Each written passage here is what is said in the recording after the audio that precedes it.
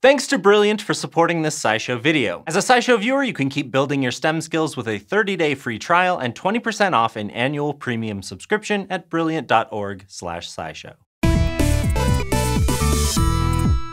Have you ever been in a museum staring down a mounted T-Rex and feeling incredibly grateful that it's not around anymore because each of those teeth are the size of a banana? I'm asking for a friend. Fossilized teeth have way more value than just inspiring awe and sometimes terror in museum visitors. They can tell paleontologists a lot more than you'd think about the evolutionary past, from a creature's diet to when humans started to develop tools. So here's what makes teeth a paleontologist's best friend. Teeth are hard, compact, and already have a layer of mineralized tissue called enamel on the outside. This makes them an almost perfect specimen for preservation in the fossil record. In fact, tooth enamel is one of the hardest biological substances around. And enamel isn't just protecting a tooth during an animal's life, it's preserving its history for millions of years. Part of that history lies in the shape and size of all the little nooks and crannies that make up a tooth's shape. There are big differences between teeth, like how square, smooth molars help some animals munch all day on grass, while sharp fangs help others bring down prey. But there are also more subtle similarities and differences in tooth anatomy between closely related species. These anatomical features are passed down or evolved through generations, meaning paleontologists can map tooth surfaces like a landscape to start building family trees. In some cases, teeth might be the only fossils researchers have to work with in figuring out who's related to whom, since teeth keep so well. And if they look even closer, scientists can see more signs of how an ancient creature lived. Because if you think about it, teeth are the only parts of our skeleton that interact directly with the environment. Every time an animal munches on, say, a leaf, tiny bits of silica from the plant's cells are dragged across the tooth's surface, leaving a trail of microscopic scratches behind. Or if it's gnawing on a nut, the hard chunks pound microscopic pits into the tooth. Paleontologists call this a food print, and it tells them what an animal ate, at least in the weeks leading up to its death.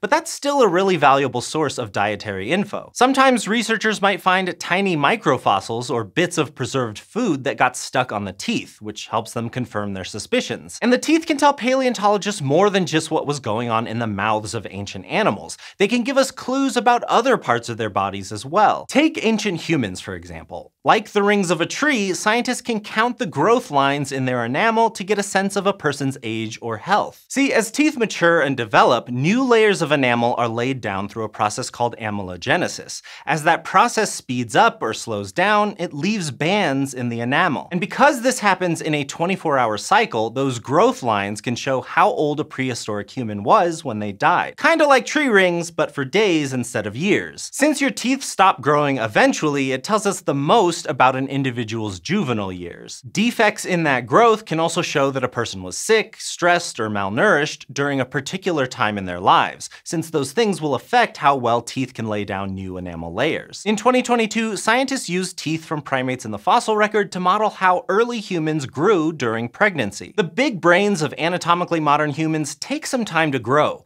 The researchers showed that the proportions of a species' teeth are related to both its brain size and how long it takes to develop in the womb. So by studying the proportions of teeth from different primate species, researchers could predict when early human brains started to evolve to be bigger. And that's not the only way our teeth changed as we evolve. As early humans started to develop tools and cook with fire, that was reflected in their teeth. For example, teeth evolved to become smaller as we started cooking with fire, since the heat was doing a lot of the food breaking down for us, not our chompers. Teeth from early humans, like Australopithecus, are relatively large teeth, whereas those from Homo erectus onwards were much smaller, which lets you guess who's cooking. Plus, you can see the evolution of tool use in the wear patterns on ancient humans' teeth. Neanderthals, for example, used their teeth basically like an extra hand to hold onto hides as they cut them. Or they softened wood by chewing on it, or used their teeth to hold onto leaves while weaving. And all that grasping and biting left different patterns of scratches and scrapes on their teeth, which paleontologists can now decipher to get a glimpse of prehistoric life. Early humans continued to use their teeth as a kind of extra tool for a while, but as their handheld tools became more advanced,